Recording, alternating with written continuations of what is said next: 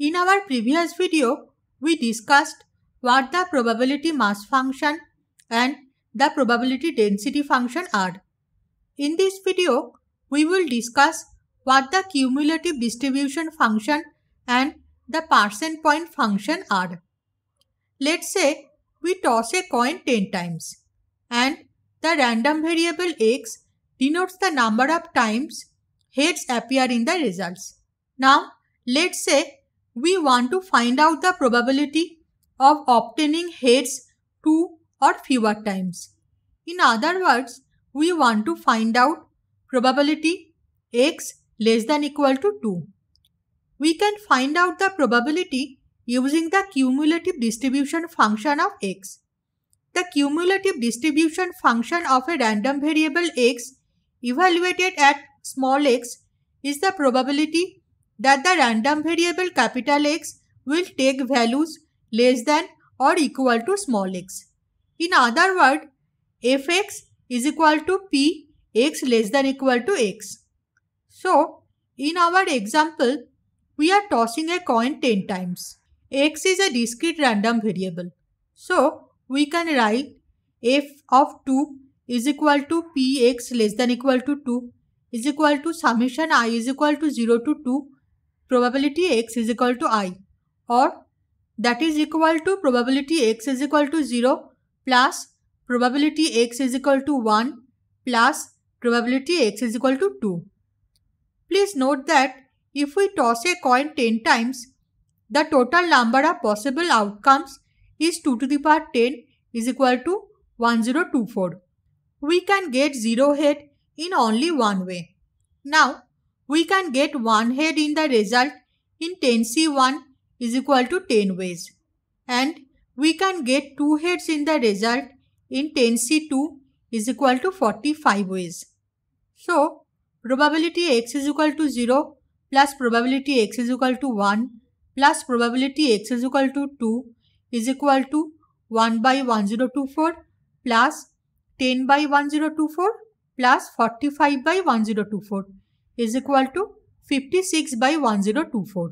So, if we want to find out the probability that a random variable capital X will take values between a to b where a less than b, we can do so using the cumulative distribution function of the random variable capital X. Probability a less than x less than equal to b is equal to f of b minus f of a.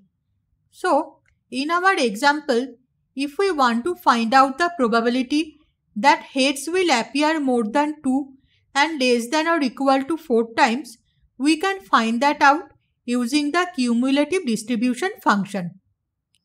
Probability 2 less than x less than equal to 4 is equal to f of 4 minus f of 2. That is equal to probability x is equal to 3 plus probability x is equal to 4.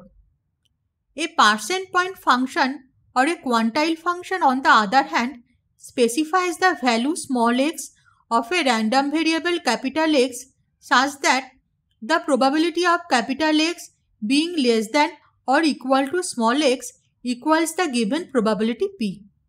In other words, for the quantile function q, we can symbolically write q of p is equal to small x such that probability x less than equal to small x is equal to p.